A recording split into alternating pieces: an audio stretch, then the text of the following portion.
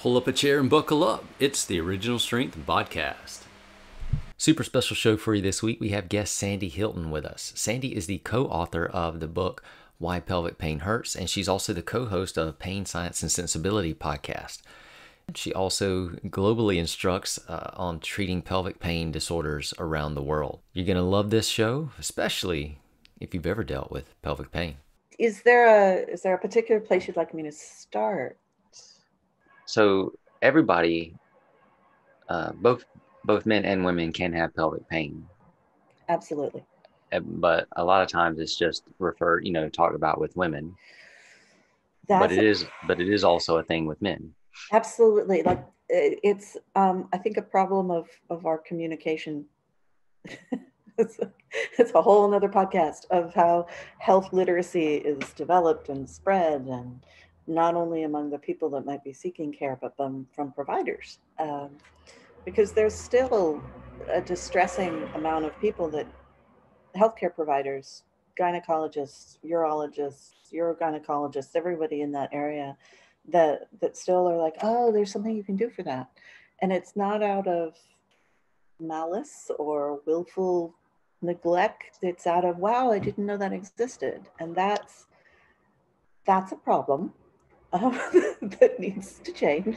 And I think the internet is doing a good help for that. So if you're a guy with rectal pain, and this is, so gentlemen will end up with rectal pain just vaguely between the rectum and the base of the testicles, pain in the penis with sex or after sex or with peeing, a feeling of, I don't have these parts, but I imagine that a feeling like your testicles are being squeezed and yanked back up into your body probably doesn't feel good.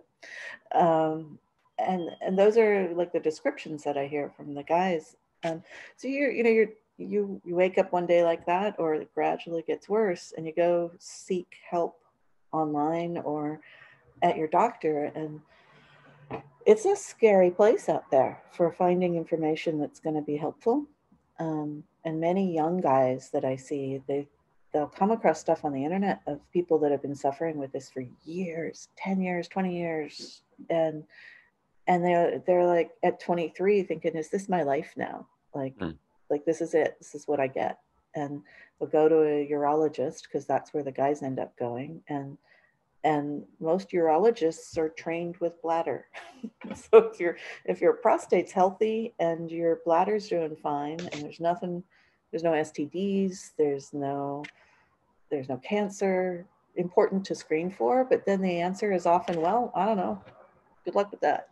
And not out of malice, not out of willful neglect, but out of legitimate, our education system for our healthcare providers globally needs to be better. Because then you're the person trying to get help, and you're just told, well, that's horrible. So that's the worst case scenario, is that you have this golf ball in your rectum and you're told to just live with it, which is not true. There's stuff that can be done. We just need better education all around, better capturing the people in need to get them into care quicker. That's all. That's all kind of a lot. So if a guy finds out that his bladder is healthy and his prostate's healthy and everything that is known to be checked looks good, but he's having these issues, what does he do? Right. And so first, I think take a moment to go, yay, it's not cancer. I get to keep my prostate because they're important. And okay, take a minute now. Where can I make this go away? And that's where I would hope that a healthcare provider would say, fabulous, we've screened you, you're safe, go to a provider that can help you with this. Now, I am so biased because I'm a physical therapist that does pelvic health. So I'm going to say, go to a physical therapist that does pelvic health.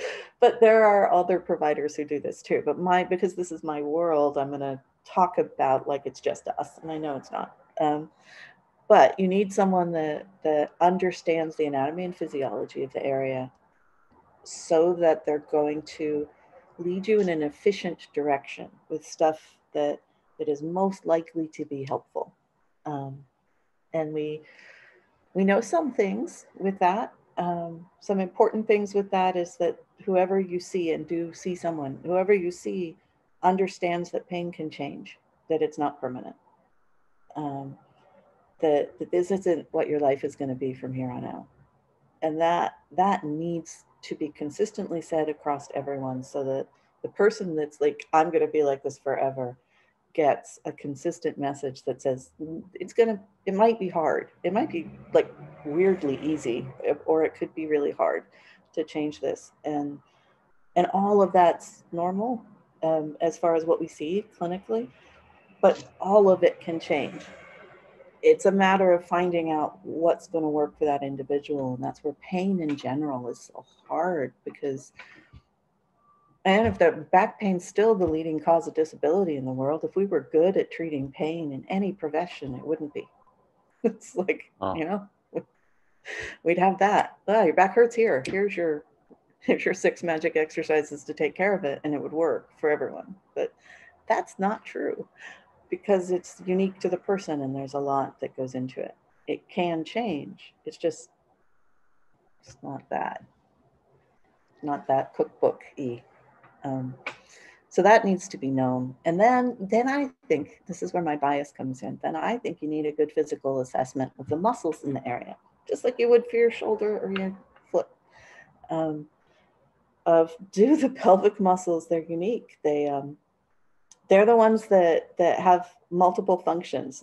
They run from your pubic bone in the front to your tailbone in the back, and they're like a little sling. And everyone has them. And they're supposed to be like, if you're holding a box in your hands and someone is slowly adding weight to it, you use more and more muscle in your arms. But you're never like doing bicep curls with the box, unless you're just being a brat. You're just holding it steady. But it takes more and more effort as that gets heavier. And then you'd empty the box and you would need less effort. And that pretty much describes what happens with the tension in the pelvic floor that should grow as bladders fill or there's stool needing to come out. It should provide support until you go empty. And then they're supposed to relax. And a lot of times with pelvic pain problems, those muscles don't relax, or they've forgotten how to relax, or relaxing hurts. But that part of the process is missing. And then you end up with stiff, tight, usually painful tissues that you can't rest. Like if your foot hurts, you could lie down and put it on the back of the sofa, but you cannot do that with your pelvic muscles, because when you breathe or pee or have sex or poop or sit down or stand up or move, they have a job to do. So it can hurt sometimes. And that's again where the education comes in, because you're not stuck like this. Pain can change. These muscles have some function. Let's help you find out what yours are doing and come up with an individualized plan to help them get back to normal, is kind of the framework. What that looks like is just all kinds of different things. So we start out with a message of hope that you're not stuck, and then the pain can go away. Uh-huh. And then we try to figure out what the issue is through muscle assessment, Yep. Or functional assessment.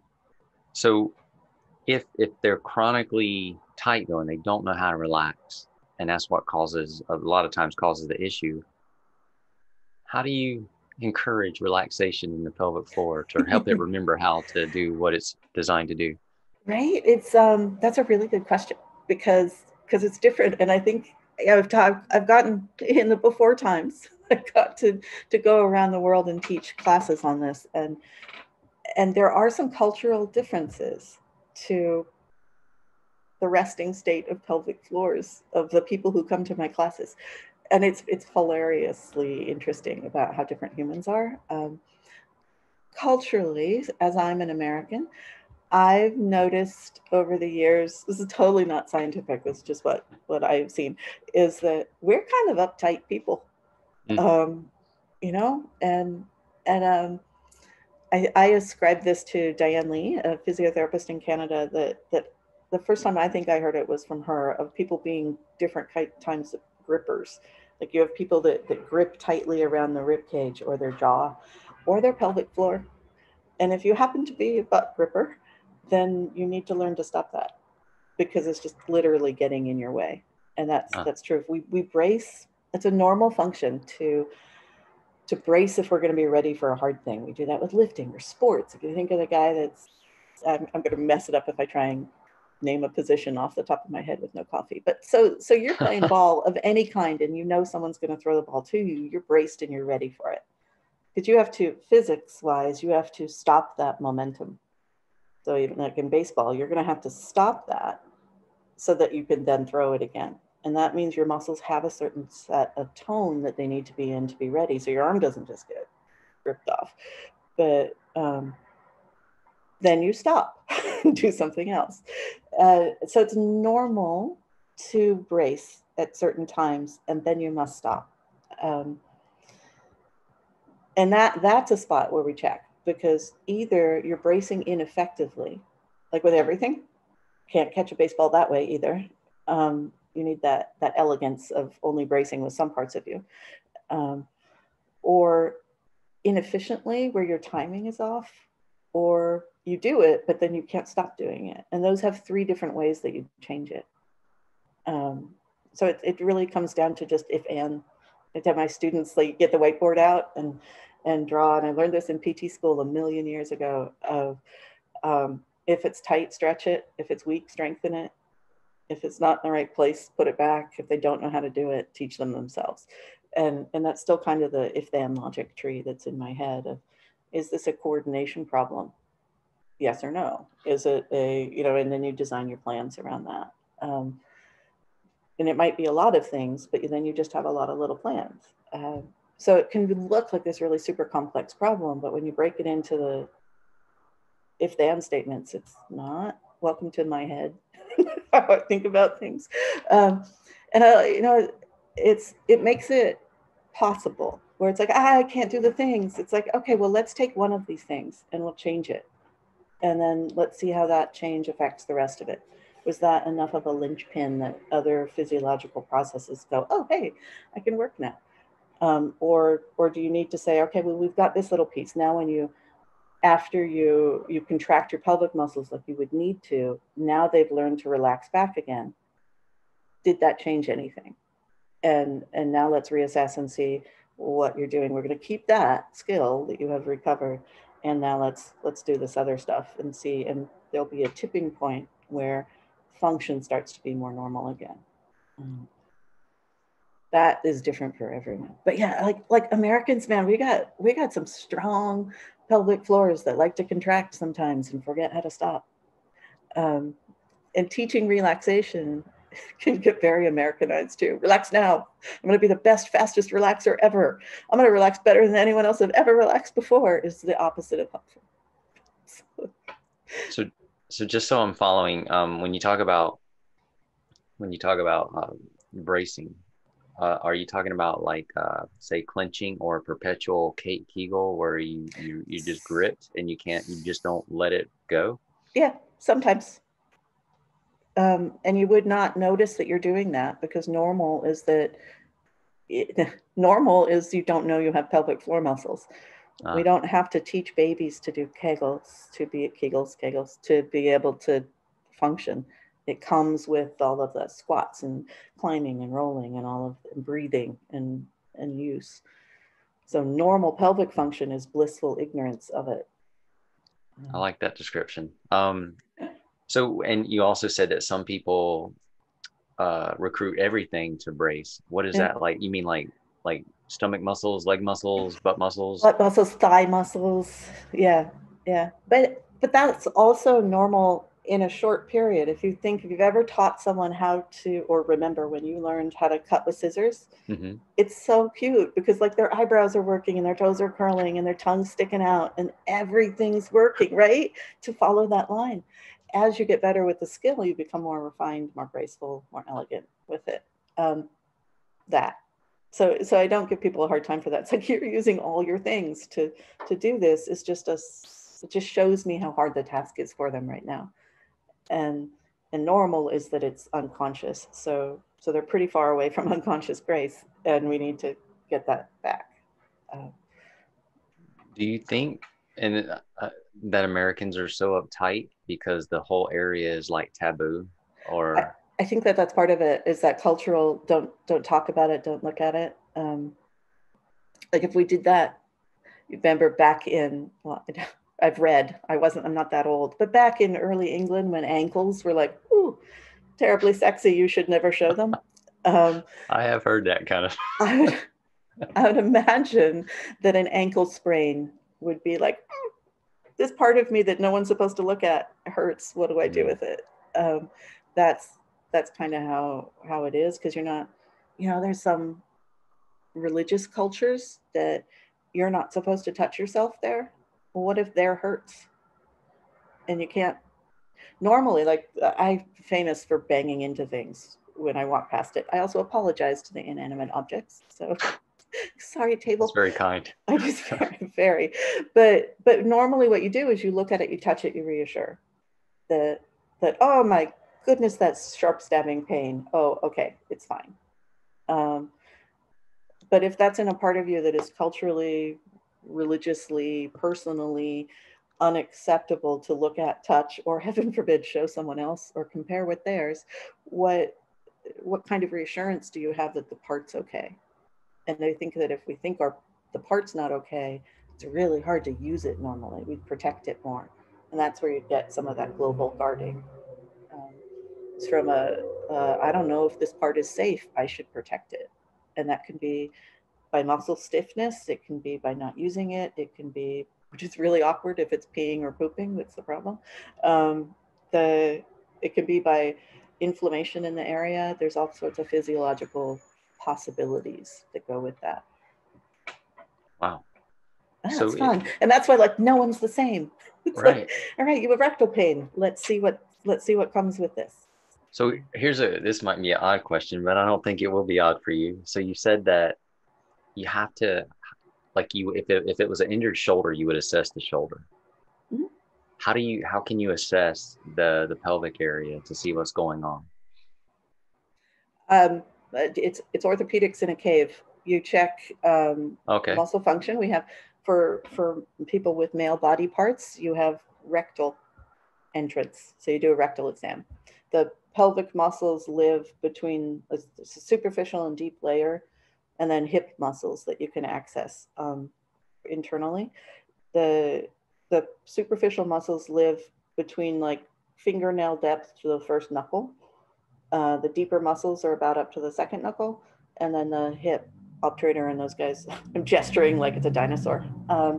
You go all the way in with the glove that comes up to your shoulder, and so you're usually like one or two knuckles, maybe all the way up to the length of my finger if I'm looking, hip muscle wise. But it's a musculoskeletal assessment, just like if you were working on someone's jaw and you wanted to check in the mouth, you would put a glove on and check the muscles in the mouth. So it's rectal or vaginal assessments of what the muscles are doing. There's more room vaginally, so if that's an option and someone has rectal pain, sometimes they're way more comfortable having a vaginal examination of what the muscles are doing than working directly on those tissues, or just culturally they're not wanting someone to do a rectal exam. And I allow a lot of choice in that, which sounds it's a horrible way to say that. I allow you choice. I am fine with people saying, I don't even want an internal assessment if there are reasons that they're not okay with that. If they don't want an internal assessment, besides just the cruelty of doing that to someone that has said no, it is those muscles are going to be tighter. That's part of their action, is to protect against threat. So if I'm the threat they're protecting against, I already know they hurt, and now I found stiff muscles. It doesn't tell me anything. But I'm one more provider that didn't listen to them, and that's not helpful. So if someone says, I don't want an internal assessment, I say, okay, cool. Here's what we can find out externally. Are you comfortable getting undressed so I can visually assess? Do you not even want to do that? Do you want to just sit out here in the waiting room? We can talk through it. And I will make that fit the person's needs. They are free to change their mind later. but I'm not going to tell them they can't get better unless I do a thing they don't want to have happen. I will find another way. And I hope that I do that for any body part, but I very specifically do that in the pelvic region and the mouth. Those are really sensitive areas where stuff's happened and you're like this, and you can't relax if you're like, no. So yeah, I don't even know if that answered the question, because I got on one of my soapboxes. Well, like, it kind of, don't no. do that if someone says no. But so to me, your message is awesome, because what you're saying, what I'm hearing you say, is that you meet them where they're at. So that you don't continue to perpetuate the guarding and the fear and the issue that they're already having. The dismissiveness that some people come against, that I think is probably offered as a way of reassuring people, but it comes off not that at all. So the words are really careful. Reading body language is really careful. Just as, I mean, it's kind of easy to tell if someone's all twisted up sideways and going, legs are crossed and like this, that they're not like, yeah, a rectal exam sounds fabulous to me. Like, maybe not. Maybe we talk until they relax a little bit and they're not so clenched with their whole self at the prospect. Yeah, I've had people that I work, the first assessment was done via telehealth, which I think is fabulous, because if you're a person in pain in the pelvis and everyone you've gone to has caused more pain in the assessment of your pain, one, wow, you're still trying to get help, and that's impressive. Two, try really hard not to be another person that causes more pain. Is there a way we can do this to say, I understand you're in pain. I don't need to prove it, because you've just told me exactly what's happening from where you heard. Okay. What are all the things we can do that don't hurt? And some people are so protected that it's actually really helpful to do a telehealth assessment the first time, because there is no way I can touch you. You are in your house, in your safe place, talking to a computer that you can just turn off if it's too much, instead of having had to get dressed, drive to a place, be in someone else's office. How do you get out if it's scary? Are you going to hurt their feelings? Are they going to listen to you? All of those things are removed, and we can have a discussion about what's going on. I kind of like that. Like, I just want to do that for my first ones for a lot of people. And now, is that a new discovery with the corona, or had you already done that? Yeah, well, I had done some before of people that just for reasons couldn't get in, but now we're doing it a lot more, and I find that I really like it, for a lot of reasons. That is pretty neat. I mean, because it takes there's a lot of vulnerability for a person. Lots, right? No matter what part hurts, because you're trusting someone to not be mean. Like I don't know, maybe it's just because of my brother. Look, this part hurts. He'd grab it and move it. It's like, I just told you it hurt. Why did you just do that to me? So that might have formed a lot of how I treat people. Don't be that. But yeah, I mean, it's you trust people. Like, you go to a dentist with a tooth, you trust that they're not going to go jabbing around the gums. They're going to be gentle with that. We need to treat that with respect and feel honored that someone is trusting us with a vulnerable, painful part of themselves, and to respect that and be nice with it. You got to work hard enough to make a difference, and sometimes that has some soreness, but there is a difference between, oh my God, I'm dying here, and wow, that was a good workout. Right. Even in pelvic health. I also imagine too, by the time somebody, once they found you, because we are uptight, they're probably past or very much deep into the desperation phase. Because a lot of people are uptight, and when you started out talking how some people, maybe they just live with it in silence, or they for a while because they don't know what to do, and then they start Googling but like, I used to be in the fire department, and we would hear about people jumping out of windows, and dying. Yeah.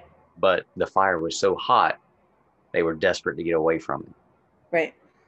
And that seemed like a good idea at the time. Yeah. So desperation makes you move sometimes. Yeah. To seek help. Yeah, for all kinds of reasons. And you just sit there and ask, what brought you here now? And then let people tell you. It's fun. It's fun because like these are humans, right? And they're testing you, just like you were doing a musculoskeletal assessment. They're testing you. Are you going to listen to me? Are you going to get me? Am I safe here? Those kind of things. And when we talk about pelvic things, here's a timely discussion. It is in America at this time, it is possible to go to a healthcare provider that thinks that your way of life, your way of being, your desire of how you're going to use your body is a horrible, terrible thing that shouldn't exist. Especially around transgender, non-binary, same-sex relationships. And you have a part that hurts that fits into that category. How safe is that environment that you just walked into? How much do you trust that healthcare provider? Are they one of the 73 million people who voted for an administration that wants to make transgender not exist, and you happen to be a transgender individual? How's that going to do with your ability of your pelvic muscles to relax? It's so those kind of things come in to, as a healthcare provider, I think that our role is to provide an atmosphere and a place of possibility for change for the person in front of you and everything they bring with them, and not to judge it, and not to,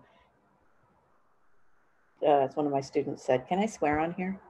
As one of my students said. It's not really even that sweary these days. But so, we were talking and kind of the welcome to Entropy Physiotherapy. Here's how you do. And the summary that he came up with was, so basically, don't be a dick. Like, yeah, pretty much. Someone's going to tell you what's important to them and how they're using their part. Listen and help them design a program to use their part more efficiently. Not get all judgy about who they're using their part with, or how often, or how many people, or things like that. Because of how reflexive, just be a kind human, it's one, but also how reflexive and reactive the pelvic region is to stress. If we're trying to get someone with a non-relaxing pelvic floor to relax, but our environment or ourselves is a trigger of a stress response, it's probably not going to go really well. Because their autonomic nervous system is going to be like, this is not safe for me. Well, and that's the thing. The nervous system is always looking for safe, not safe. Mm-hmm. Which is it? Safe. Okay, I'll Scanning. Let you do this. Yeah. Not safe. I'm going to draw up and take away. Absolutely, which would be then a normal response. Very. So then it's not fair for us to say, your pelvic floor doesn't relax. Well, it would not be normal for it to relax under these circumstances. So actually it gets an A+. Yay. Let's see if we can create an environment where it would be normal for it to relax. Can it relax there?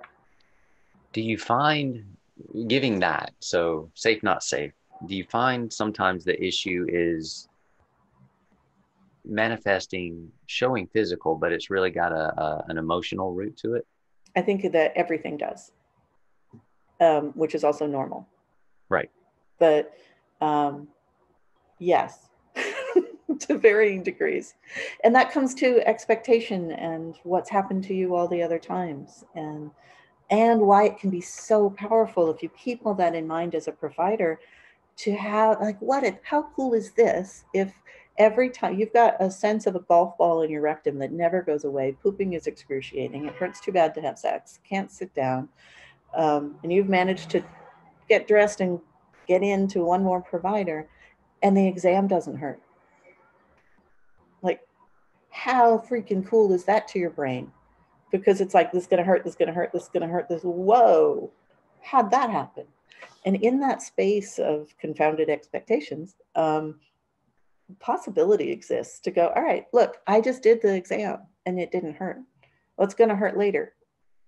Maybe not. And didn't hurt now. So let's talk about that. What was different about this? How can we reproduce this? And what could you do if it starts to hurt later to turn it back down again? Because in this moment, it does not hurt.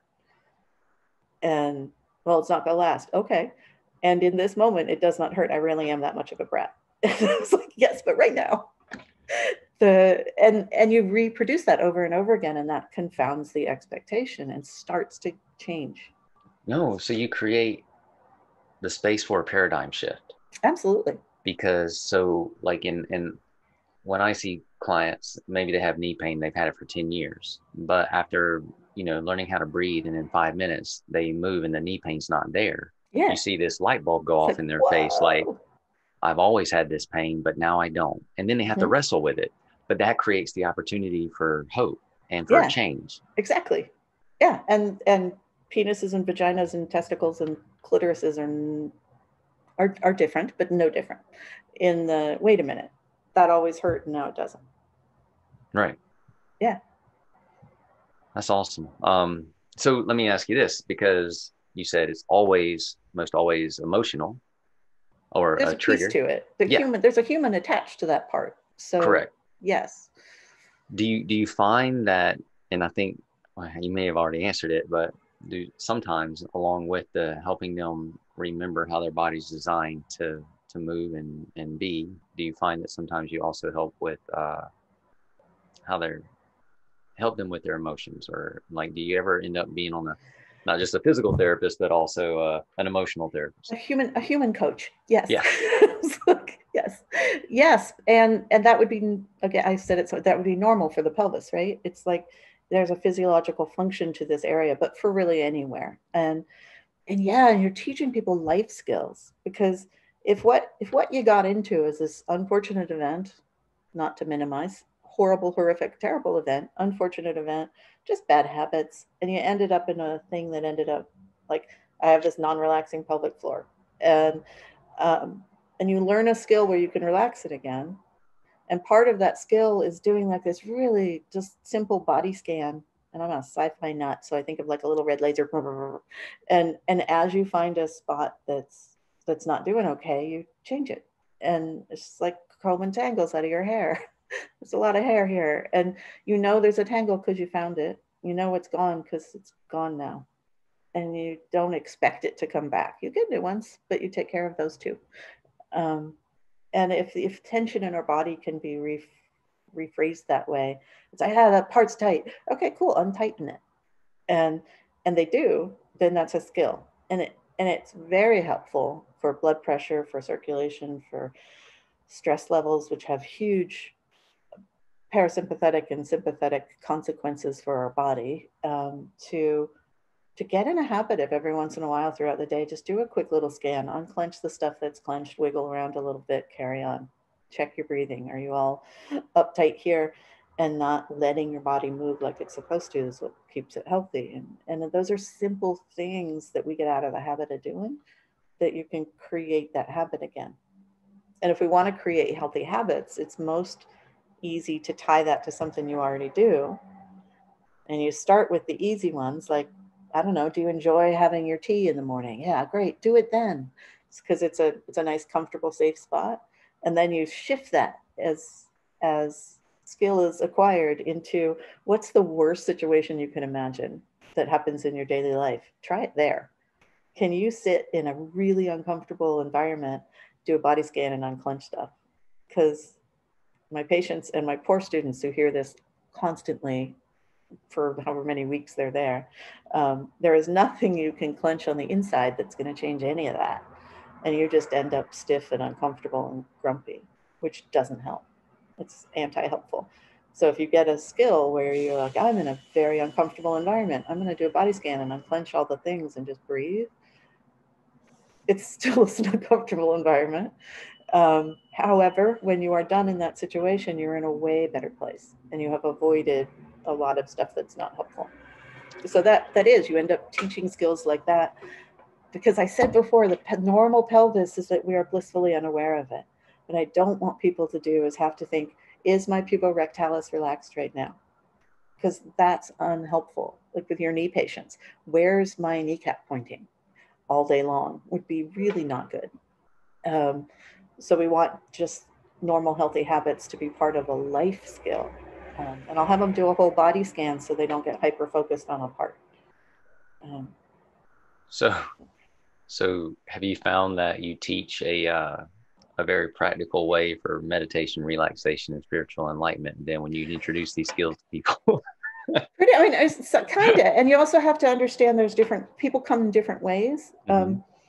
I talk about like plants or animals, right? So like if I was a plant, I'd be the kind of plant that dies in full sun. Like, absolutely, don't do that to me.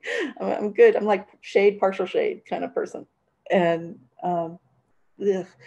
And I'd wilt and just wither away to nothingness.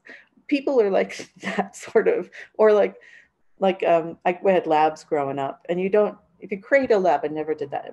My sister, picking on my family here, they won't listen.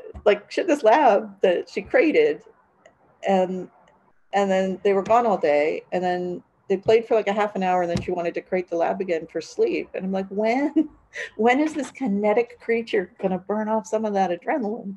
They're not going to sleep well. You're going to need to, run. And I feel like that when people say, okay, so take a nice cleansing breath and relax. If there's a lot of adrenaline rolling around in me, that's not going to go well. But if I do something physical, burn off some of that, then I have a lot easier time doing any relaxation kind of stuff. Other people are exactly the opposite. And I think they don't have to do it the way I do it. They just need to figure out what works best for them and do that. There's a lot of expectation, especially in the public health world. Do yoga, that will help you. It's like, if you are completely uptight and raging adrenaline bundle like I get, doing yoga is going to make me more uptight. But if I go for a jog first and then I do yoga, I actually like it. So, fit the person. I love it. I mean, yeah. So you're talking about seeing individuals and not just seeing symptoms or protocols. But we work on the symptoms. Yes. Yeah. I know. I like principles, not protocols. The concept of a protocol for treating pelvic pain makes me absolutely irritated, because I don't know how you could have one that would encompass all of those normal variations, and encourage people that their normal variation is normal. They get to be them. They don't have to be someone else's normal. So one of my colleagues saved me on that, and she said, no, what you're talking about is principles, not protocols. And I was like, thank you. Yes. I will take that. There are some principles to follow, but maybe a million subset protocols that you would choose as my little if-then statements, but not one to rule them all. So if everyone is, the design is blissfully unaware that you have a pelvic floor. Yeah. Let's say that there's a lot of people out there that are quite aware that they do have a pelvic floor.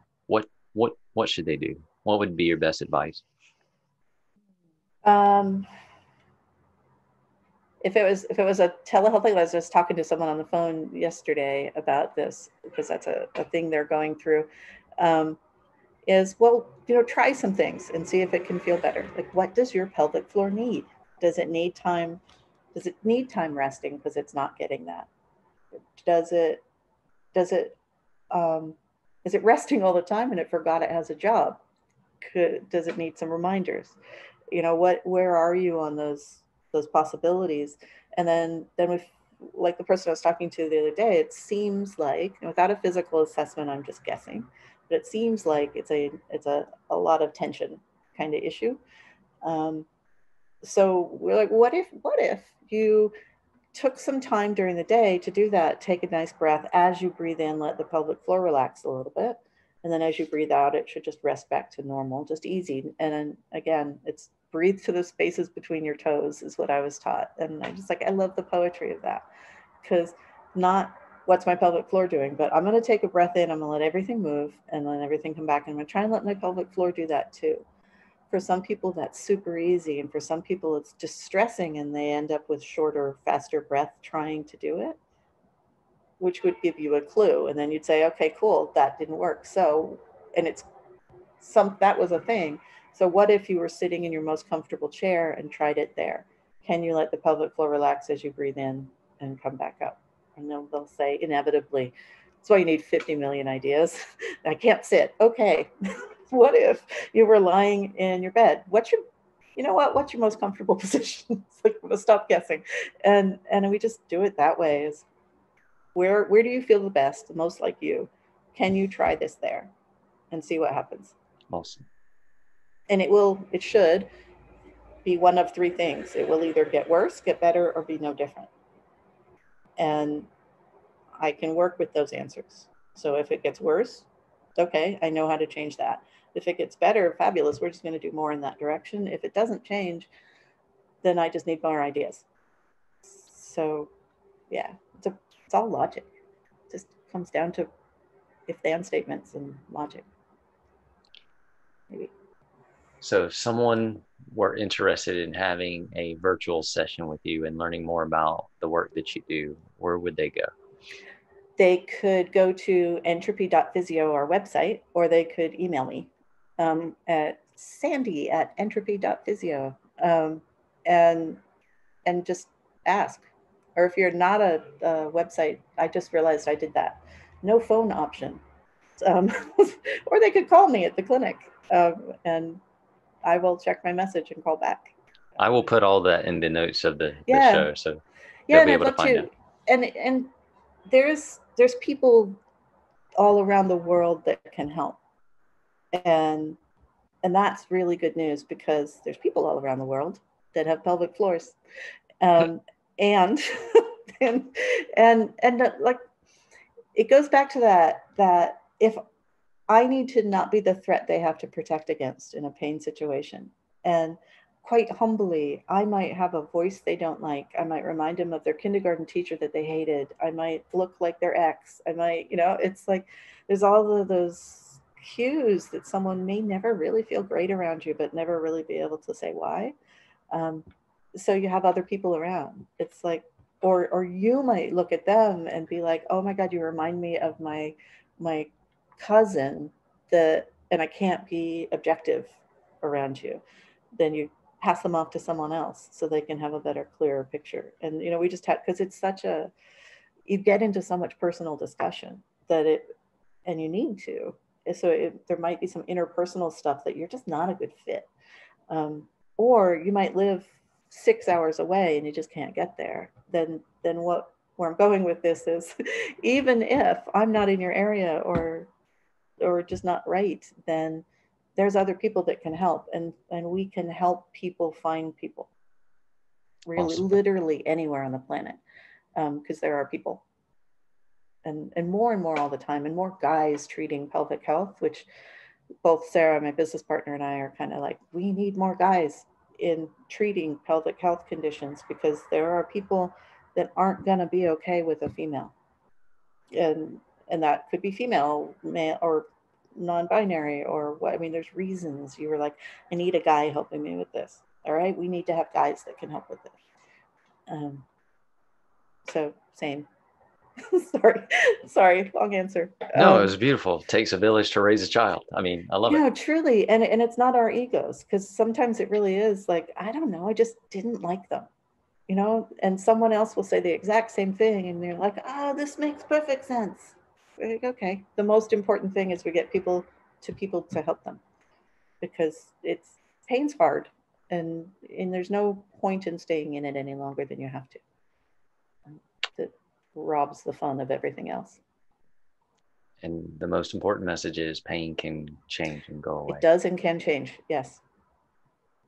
And if you want to hear that from one of the researchers in it, in my spare time, we do Pain, Science, and Sensibility podcast, and we had Professor Lorimer Mosley on there recently. So it's not the one that just came out; it's the one before that, I think episode 49. And he says that he's talking about the research because a patient of mine asked me to ask him, I've had this pain for a while. You're telling me it can change. A lot of doctors have told me it can't. Ask this guy. That's what he does. So I got to him. I was like, so, and he's like, yes, absolutely. It can take time.